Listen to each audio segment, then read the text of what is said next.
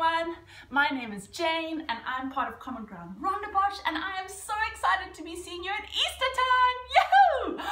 It's Easter Sunday and it is really exciting. I don't know if you saw that Easter egg hunt that happened earlier. Maybe you had an Easter egg hunt in your house? Did you? Was it cool? Did you get Easter eggs?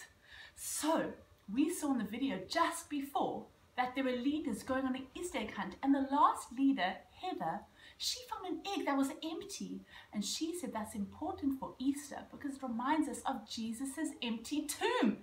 And I don't know if you saw, but I just came out of a tomb that is in my house. And you know what? I don't know if you can see inside, but it's empty as well. Easter is a time that we celebrate because Jesus was dead and that made us very sad.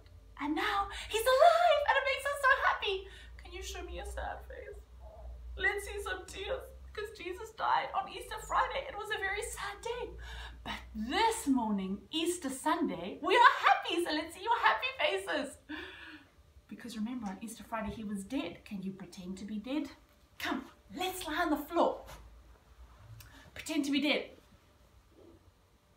And then he was alive. Let me see you alive. I don't think that all of you did that. Can we try again? Do you have to move your iPad or the laptop a little bit away so that you can pretend to be dead? Are you ready? Easter Friday, it was a sad day because Jesus died. Let's pretend to be dead. Oh.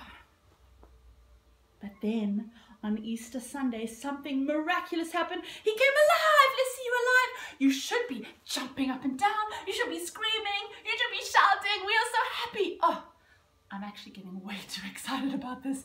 Before we carry on, I've got the story of Jesus for us to watch again. Are you ready?